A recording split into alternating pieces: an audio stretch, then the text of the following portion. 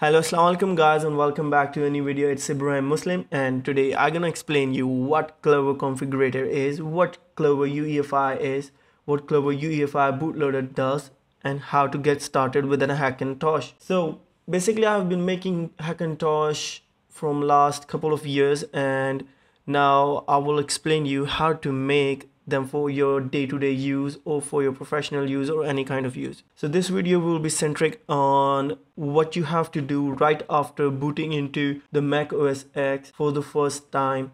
For example, you install the Mac OS X in your SSD or hard drive from a USB drive, and for the first time you boot it into your system, and you require a bootloader in your system to get rid of that USB to boot into the OS X. So the first thing you have to do is you have to download Clover. So you can download Clover from different websites. The version which is the latest one is, let the system check, it's 3974. So we will write Clover 3974. The second link will be sufficient. Click on that and download the Clover. Once the downloading is complete, you can open your Clover. So if we are done with our downloading, we will open the Clover configurator. We will open the Clover UEFI Bootloader. We will double click it. And now what you have to do after opening it is you have to click continue. And here in customize, you just click it and you have to select the first two options. Install for UEFI Bootloader booting only. Install Clover in ESP. ESP stands for EFI System Partition. Then you install the Clover RC script on your target volume. Install all RC script on all bootable, and install Clover Preference Panel. After selecting these 4 or 5 options, you will click install. You will add your super password. It will mount your EFI partition automatically, and then we will wait for it to install. Once installed, what you have to do is you have to download Clover Configurator as well. You can download the Clover Configurator from the same website. Just write Clover Configurator this time. Once the application is downloaded, just double click it. So this time the EFI is mounted, but if you have installed Clover Bootloader in the previous boot, your EFI would not be mounted. For that, you have to go to the mount, just ignore this, mount EFI, check partition, and here find the hard drive in which your OS X is installed. Just check which disk it is. So right now this is the disk 0 on my system. Click mount, select disk 0, okay, add the super secret password, and you are done with the mounting. Click the home button and click the config.plst. So this is your config.plst, and here we will do the basic modification in your config.plst to get your system working after removing the USB. The first few things you have to edit is, if you know the max and min speed of your system, then you can just add the min multiplier and max multiplier. Most of the time min multiplier is always 8 and max multiplier depends on the most fastest frequency of your CPU. For example, if your system turbo boosts to 3.8, 3.4.6 or anything, you can just mention that here. You can click the generate P states and C states. This works completely fine if you're using a Haswell CPU. You can just click generate P states and C states, enable 4 of these. After that, you can go to the boot. So in this video, I will explain you the boot section in little detail, and in the next tutorial, I will explain you what boot section can do and what things we can do with the boot section. So the boot section is the most important section of Clover Bootloader. It will help you tag some of the boot flags for your system to boot with. The most important boot flags are NVIDIA_DRV is equals to 1, Kext-dev-mode is equals to 1, Rootless is equals to 0, NPCI is equals to 0x2000 and NPCI 0x3000, CPUS is equals to 1, Dart is equals to 0, and slide is equals to 0. So what these boot flags does, they specify what your system will start with and what settings it will adopt when it will start when it will be in the startup, like right after the BIOS, what the Clover configurator will do with the Mac OS X to boot it up. So if you're using an NVIDIA graphic card of any series greater or equal to GTX 600, you have to use NVIDIA_DRV is equals to 1 after installing the NVIDIA CUDA drivers and NVIDIA web drivers. These are the two drivers you require, CUDA drivers and NVIDIA web drivers.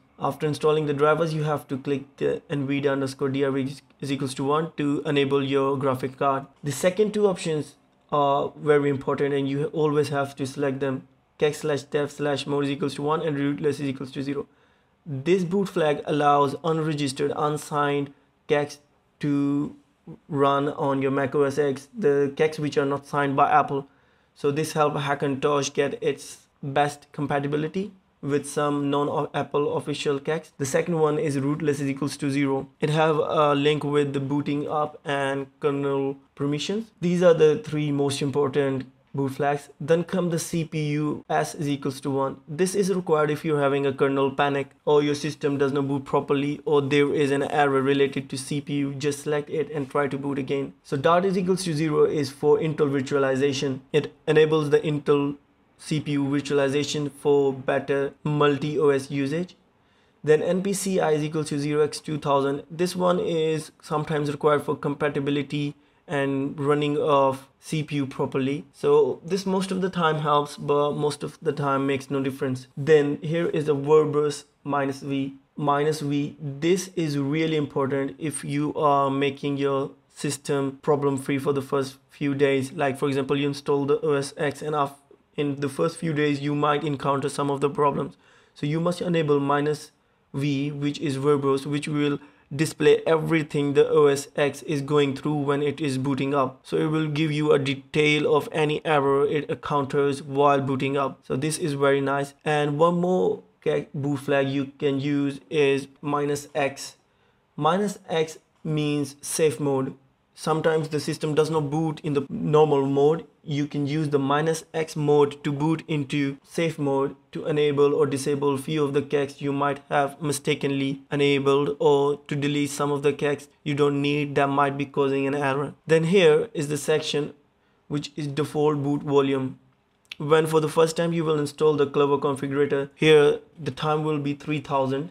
The last booted volume would be something like Mac, or it can be Hackintosh. So this will be the one of these two options will be the first values you will find here. All you need to do to make your OS X the default boot volume is to write the name of the drive in which your OS X is installed. Mine is installed in OS X, so I can just write here OS X, and the system will automatically boot into it every time the Clover loads. Here is the timeout you can set for how long the Clover bootloader stays in its user interference, and after this time it will boot into the OS X.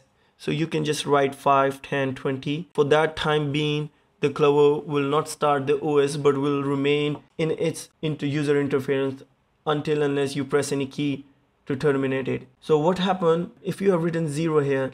What it will do is that it will initialize the OS X right after the Clover gets loaded. So by this there will be no delay, but if you want to get into the Clover UEFI, if you encounter any problem with the OS X, you can press any key right before the Clover loads the OS X. By this you get the goodies of the both sides. You can use the Clover GUI anytime and you get no delays in loading the OS X. What happens if you select -1? -1 will terminate the loading of Clover GUI. By this you will not be able to boot into the Clover by any means. You have to get to the OS X, disable this, and after that you will be able to get into your Clover. This does not make any great improvement in loading time, but this makes the system very risky. If you ever get any problem, you won't be able to get into the Clover. Fast makes no difference as well. Fast is same as -1. Then the fourth option is debug. Debug is a process in which Clover debugs the OS X for any errors which are related to the loading of Kext or boot flags. This is sometimes very helpful. Then there is a couple of different options: custom logo, never hybrid, no early progress, and these are mostly not so much useful. Here is another option, last booted volume. What it does is that if you're doing dual boot, you can directly go to Windows from here. you can click the startup disk, and from here you can directly boot into the Windows OS. If you have selected the last booted volume, then this will help the Clover load Windows or OS X from this interference. But if you will write the default boot volume permanently for your hard drive, then this startup disk function will not work. So that's why I've used the last booted volume instead of making my OS X drive the default drive. So this is all for this video, guys. Thanks for watching. Hope you liked it. Hope you understand it. And if you have any question related to Clover Configurator, please feel free to ask below in the comments. I will try my best to answer it as fast as possible. If you want to learn anything else related with Clover UEFI or Clover Configurator or OS X, let me know in the comment below as well. Thanks for watching, guys. Hope you liked it. Hope you enjoyed it. Until the very next video, please take care. Allah Hafiz.